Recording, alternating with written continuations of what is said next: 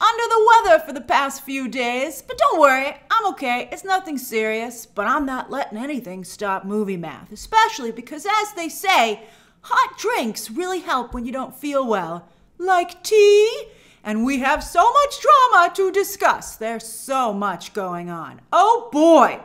So hello and welcome to this week's Movie Math, where it is true, Nintendo does print money. And now, Hollywood knows. Cut back to just a few weeks ago at the Super Mario Bros. Premiere, where I saw this funny meme floating around about how Miyamoto, a key player at Nintendo and the creator of their top brands, including Super Mario Bros., is totally ignored on the press line. They had no idea who he was, but now, again, Hollywood knows. And Hollywood is a pretty seductive place. Once you're on their radar, they're like, hey, how you doing? They've got glitz, glamour, and glitterati. Can Miyamoto and the rest of Nintendo overall stay on top of their other stuff and resist temptation? Or will they be like, oh, now we're Hollywood hotshots. Hi, everybody, move over. Oh, no, they ruined our brand. Spit us out. I mean, can you really ruin Nintendo? But I mean, you guys, video game fans know it's been rough in Hollywood. It's been rough. So Nintendo, their 2022 revenue, isn't it fun learning about a new industry? So their 2022 revenue was around 13 billion with a B. I mean, they're like way past the $1 billion club. And that's just one company. Whereas all of Hollywood in 2022 pulled in 26 billion worldwide. That's all the studios. And that's not just American movies. All the movies. So at Hollywood's peak, their best year was 2019, right before the pandemic. Oh, the pandemic drank Hollywood's milkshake. And they were at 42.5 billion. That's incredible. Although Super Mario's doing so well, Hollywood feels it might be able to break 30 this year, but we'll see. Let's not get ahead of ourselves.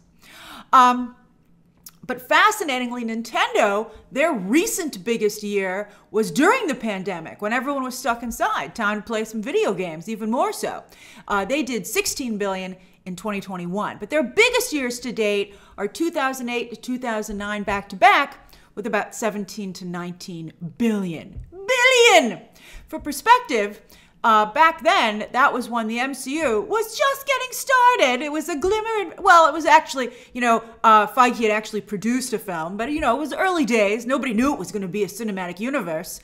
And people thought Nolan was going to build a cinematic universe, but little do they know, he would lose interest after just one primo movie. He was like, I don't want to do this for the rest of my life. That's the problem. Creatives want to create. You're seeing that with Gunn and DC. They're not the ideal people to be the suit that's supposed to run the studio. Kevin Feige has his dream job. Whereas I think James Gunn's dream job is to direct a big DC movie, and I think running DC is exciting because it gives him, he gets to pick what he wants to direct and write. But that's still, I think, his ideal situation. And maybe it is, but I think a suit is still the best person to run a brand, or in this case, a mini studio. Because James Gunn, by the way, side note, James Gunn did confirm that DC is now operating outside of Warner Brothers Films' purview, and it is its own division.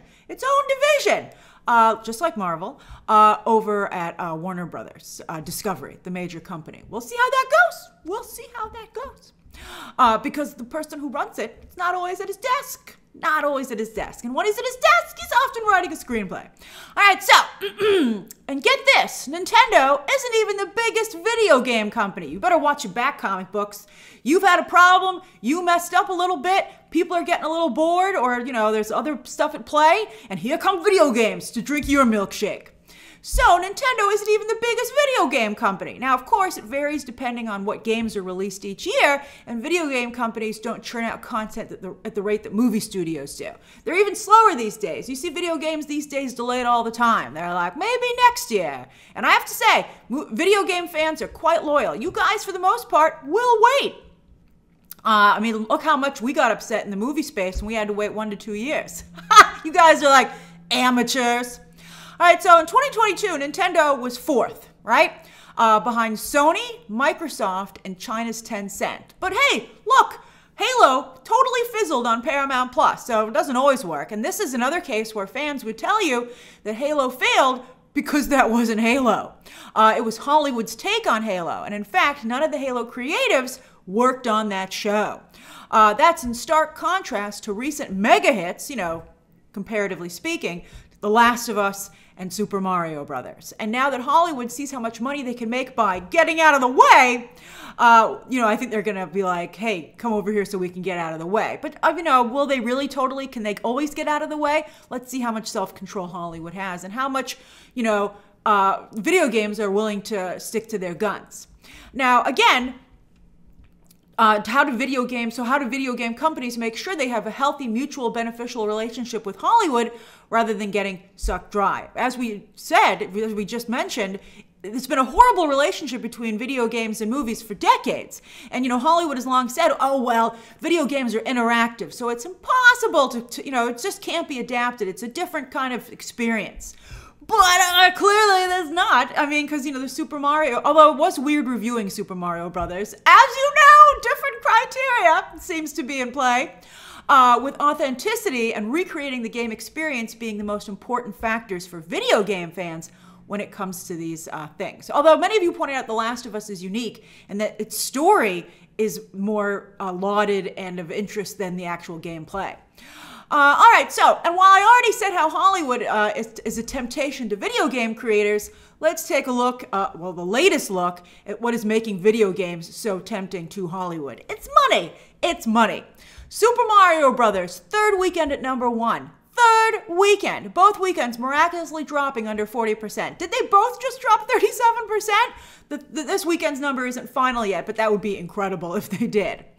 They're like cufflinks on Bowser, man. Sure, partially that's because none of the other studios saw this coming. Because, I think they felt it would perform like all the other video game movies. At best, it would do Sonic numbers. But oh my God! So they let Super Mario Brothers be unchallenged at the box office for multiple weekends. One more weekend to go, in fact. They gave Super Mario Brothers the entire month of April. How many movies get that kind of an opportunity? None of them do. None. Not even Disney movies get that. And that just shows you that Hollywood never saw this coming. And now the movie is almost at $900 million, and it hasn't even hit Japan yet, home of Nintendo.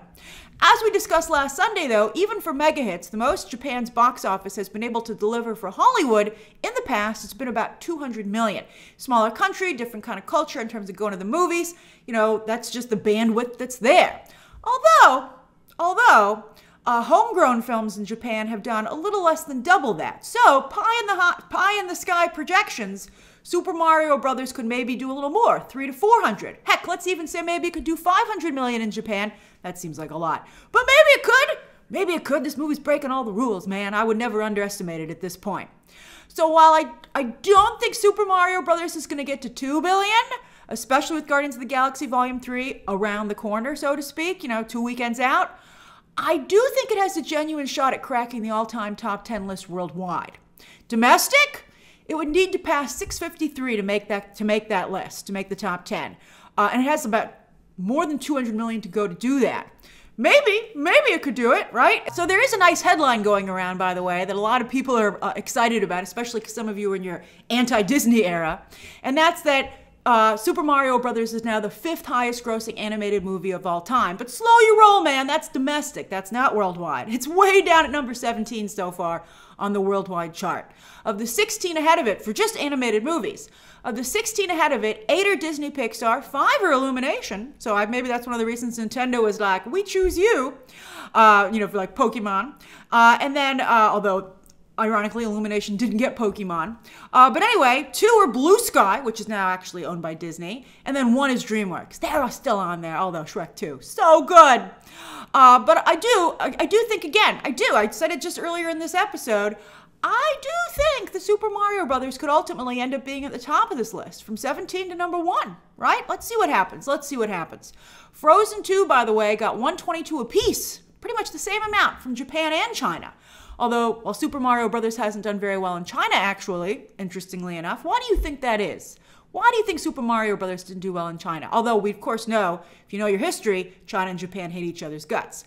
But anyway, Super Mario Brothers might rally in its home court. And again, could blow way past 122 to make up for the loss in China. As for the rest of the box office, horror continues to be a real bright spot for theatrical. Super cheap movies that people are willing to see in theaters. With a great cinema score for a horror movie, usually they're in the C range, and a strong audience score on RT, Evil Dead Rise is a real win for Warner Brothers, debuting right in line with similar horror movies from the other studios as of late. Sure, it's a touch shy of the last Evil Dead, like a decade ago, so not even accounting for inflation, but a win is a win, especially for Warner Brothers Discovery, which is badly in need of one. Although Warner Brothers Discovery hasn't even really gotten started yet for the year, despite being 4 months into it. They still have The Flash, Barbie, Dune Part 2, Wonka, and Aquaman still to go. Let's see if all those movies get released this year. Why not? Why not? You know, especially the DC ones. Let's get this over with. Hopefully they're good. Hopefully they're good. Speaking of major players, Alyssa Sutherland, who saw my review. I was thrilled and honored that she reached out to me on Twitter. That was so cool. As I said, that's one of the reasons that Twitter is still an awesome place. She's definitely gaining momentum. She really worked hard this weekend. She was showing up at a lot of theaters, particularly in the Los Angeles area, doing a lot of interviews, really pushing the movie. This might be her breakout role indeed. I said it should be, but it might actually be. A lot of times what should happen does not happen. Then, just like with Super Mario Brothers, Latino audiences were the top demographic. It is almost always Caucasian audiences which are the top demographic, and then for a couple of pictures the last few years, we've seen Black audiences be the top demographic. But now, twice in a row, Latino audiences have been what have powered these movies to their fantastic debuts and performances. The audience is also skewed young, but not too young. Warner Brothers Discovery has managed to turn Evil Dead Rise into a real event, challenging even casuals to see if they can make it through the gory and disgusting picture. Even I went. That's how hot this thing was. It had an amazing trailer and everyone was like, that looks cool. Evil Dead Rise could do quite well the next weekend. In addition, it has one more weekend too before Guardians of the Galaxy hits, with no big movies opening the final weekend of April. So I think it could have a strong hold. Let's see. But next weekend, Guardians of the Galaxy Volume 3, a week before it releases, is still hoping to be the center of the conversation. Why? Well, let's discuss. This is a very interesting situation. So, sensing that Quantumania has done real damage to the brand, both in terms of quality of the film and the unfortunate situation with Jonathan Majors, which is still in a holding pattern before his early May court date, Disney Marvel are handling the debut of Guardians of the Galaxy Volume 3 differently. No big premiere at the El Capitan. Instead, the movie was shown to French press. All the first reactions were in French at the European Gala event this weekend. Then, all critics in North America, at least, and I probably suspect most other countries, will see the movie Thursday night. And social media embargo is already lifted, but the review embargo lifts the very next day at 1 p.m. Eastern Standard Time on Friday. So Thursday night, all the critic screenings, Friday morning or Friday at 1 p.m., the review embargo drops. But Disney Marvel ain't taking no chances with that RT score. They got hit hard by Quantumania, as you might recall. So did Super Mario Brothers. They got hit hard by the RT score. I still maintain that Universal knew that was going to be low, which is why the review embargo lifted just the day before release for that movie. That's like, you know what that strategy means. So anyway, what Disney Marvel is doing is they have fan IMAX screenings that were just announced on Friday night. Sorry, if you don't have passes, they're already gone. So I hope, for those of you who have passes, are you excited? They have a handful of fan IMAX screenings on Friday night to either back up the critics' positive RT score that debuts earlier in the day, or to combat it. Or there are other combinations that we could see. What do you think is going to happen on Friday? Again, Thursday night, majority of critics see it. 1 p.m. Friday, the review embargo lifts. Friday evening, fan IMAX screenings, which we should have a ton of conversation online. But that also means spoilers. Aw, man. So you should maybe start muting certain words right now. I don't know if you can mute all the words. Let's see. I don't know how spoilery of a movie this is. I think it's more of like, do you enjoy the experience? So maybe, I think the very fact that they're willing to air it, to show it a week early, to fans, I think, they just want to get across what a good time it is. So let's see. But, if you think that's early, a week early for Guardians of the Galaxy Volume 3, well, get ready, because The Flash will be screened for thousands of people at CinemaCon on Tuesday. Tons of people who are not only, in the movie theater business, which is what CinemaCon is, but a ton of press will be in attendance as well. And other people, it's a convention. It's a convention. Remember Top Gun Maverick screened there last year? You remember how many people saw that? Well, that many people are going to be seeing The Flash on Tuesday. And there's also rumor that they're having an LA screening as well for a couple of press and fan sites who are in Los Angeles. And the new trailer, by the way, will drop on Tuesday. So Tuesday is The Flash Day. But woo! 2 weeks in advance, man, and we know that The Flash has lots of surprises. And so I think that it's not going to have any by the time that it hits theaters. So I also hope it's a fantastic just movie-going experience. Then, back to the weekend box office. While Guy Ritchie is a long way from Aladdin numbers to the point that they seem like an anomaly, the Cinema Score and RT Audience Score, they're an anomaly for Guy Ritchie. People actually like this movie. What? I'm as surprised as you are. I suspect the military theming is connecting to moderate and conservative moviegoers. Again, flexing some muscle at the box office. But these audience scores are so good, I see a future for The Covenant on digital/streaming. MGM, now owned by Amazon, right? Which means this movie will go to Prime Video, which has been doing very well with the militaristic sort of content. So this plays right into the audience that they're building. Also, side note, Homelander has a small role. He has a small role in The Covenant, and you have to wonder if Amazon is trying to build him out as a talent beyond the boys by putting him or having them put him in this film. Maybe they should have put him in the advertising, and it would have done even better. But I guess his role is really small. Then very little money left on the table after the top 3 spots. Whew, John Wick 4, Air, and Dungeons & Dragons are all pretty much done. With the latter not even able to pass the century mark domestic for a big fantasy movie. Oh, yikes. Big yikes. And the trades compared it to Power Rangers today. Power Rangers! Power Rangers! Oh my God, I hope Chris Pine invested his $12 million that he got paid for the movie, his biggest payday yet, and probably the last payday he'll ever get of that size.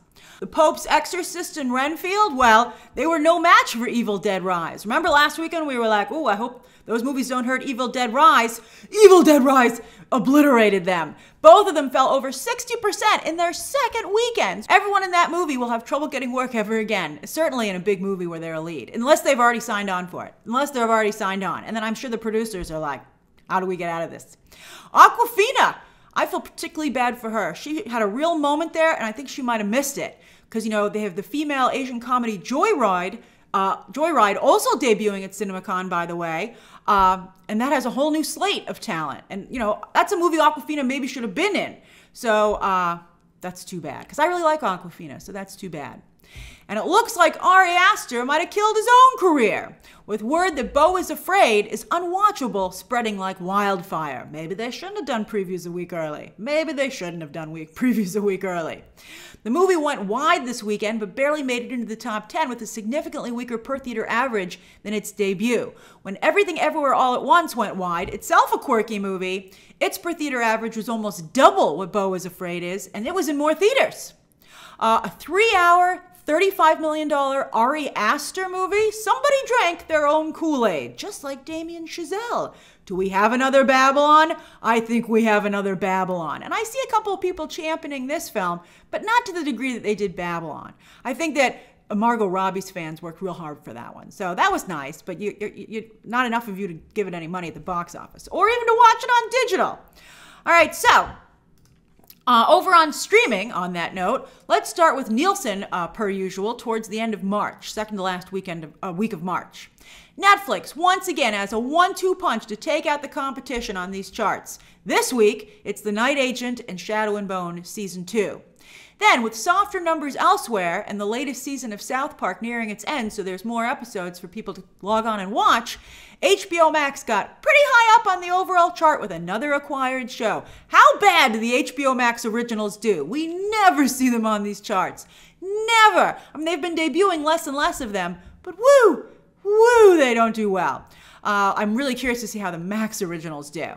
But now you can see, so by the way, South Park episodes air on Comedy Central, the new ones, and then they go to HBO Max the next day.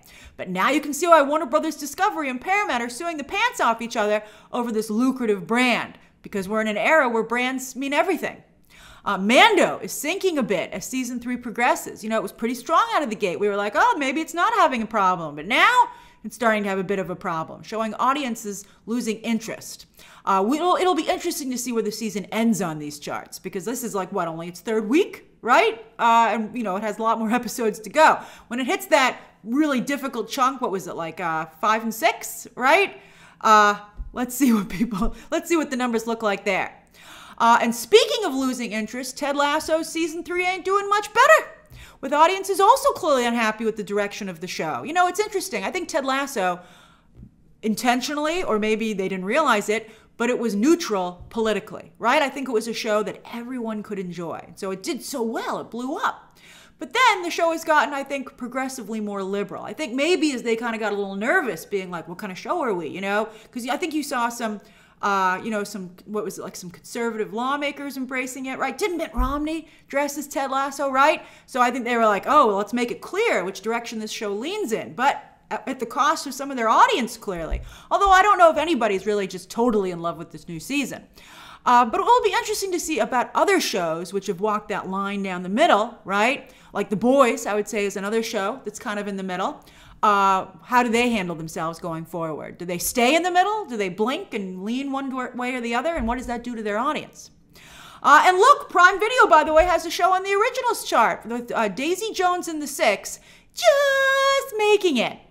As usual, the movies list has some pretty sad numbers. Whew. I know it's movies versus series, but we've seen bigger numbers on here. This is bad. Although no Prime Video, it placed. It was formerly just on Peacock for streaming, but more studios are willing to cross the streams in the name of profitability, because it seems that streaming ain't that profitable, at least not for them. So we'll return to the old ways, classic cross-distribution deals, instead of studios hoarding all their talent just for themselves on their own streaming service, which was the plan at the beginning of the streaming wars. And then we're like, none of us are doing well. All right, let's try something else. Let's go back, as I said, to the old ways. On Netflix, for just last week, not too much exciting stuff happening with their movie section either. But with series, look at this. Ooh, Beef exploded in its first full week on the service, doubling its number from the week before. Although the David Cho incident has also expanded the number of eyeballs on it, and it's not going well. And Marvel might have another scandal on their hands. Not just with Steven Yeun, but this also, because it's not like just Steven Yeun and Jonathan Majors. They took the whole creative team behind Beef and stuck it on Thunderbolt. So you got the director, you've got the writer, you've got Steven Yeun. And I think, didn't they also bring somebody else over, I think, behind the scenes as well. But then on Friday, Steven Yeun, creator Lee Sung-jin, who is writing Thunderbolts now, and Ali Wong all came out and supported Cho. And Twitter was not happy. So let's see how that situation develops. That was just on Friday. But hey, Quantumania is #1 on iTunes after debuting on Tuesday, and Avatar 2 right behind it after 2 weeks at #1. So it's not all bad for Disney. They're still in there. As for this coming weekend, right before Guardians of the Galaxy Volume 3 kicks off the summer movie season, there's that sneak peek and a handful of IMAX screens on Friday, while Finland's version of John Wick opens wide, also from Lionsgate. Wow, really doubling down on that. I mean, I don't know why you would potentially dilute your brand, but let's see how it does. The trailer did look quite good. And Lionsgate actually has 2 movies opening with their adaptation of the Judy Blume classic. This is what you said yes to, Rachel McAdams? Seems weird, but let's see. I don't think anybody's going to see that in theaters, if at all, quite frankly. And the George Foreman biopic also hits theaters, as well as Polite Society in limited release with Ritu Arya from Umbrella Academy. I love her, but do I love her enough to see that movie? I don't know. In the theaters? I mean, what do you think? Also, somehow, Return of the Jedi has returned to theaters, but not even like on premium screens or on IMAX or Dolby. It's just playing on regular screens. Why would anybody go see it just on a regular screen? And then on iTunes, Scream 6 hits digital or for purchase wherever digital movies are sold. It starts its digital journey. It'll eventually go to rental and then streaming way down the line. Along with another DC animated movie. That has like some weird crossover. They're like, oh, RXYB or whatever. And you're like, okay. All right. Streaming movies. Peter Pan and Wendy hits Disney Plus on Friday. So far, only screened for British critics. Disney really leaning into the Euro critics. Then, as for shows, John Mulaney has a new comedy special on Netflix this Tuesday. He's always a delight. Awkwafina, her series returns on Comedy Central. All the more important to her post-Renfield. While on Thursday, big day, Love and Death drops 3 episodes on HBO Max. I reviewed that late last week. Fantastic show. Sweet Tooth drops its entire 2nd season on Netflix. Although I think maybe might have waited a little bit too long. But Shadow and Bone, we just saw its numbers are not bad. Along with the 2nd half of the final season of Firefly Lane, watched by a surprising amount of people. I actually know someone who started watching Ginny and Georgia, and they love it. And I'm like, what is happening? Should I watch Ginny and Georgia? I got Star Wars Rebels to watch, but it's blowing my mind. So that's the sweet. Oh yeah, and also on Friday, the Russo brothers are like, see ya, Netflix. It's so crazy. They have Citadel, which is going to be on Prime Video.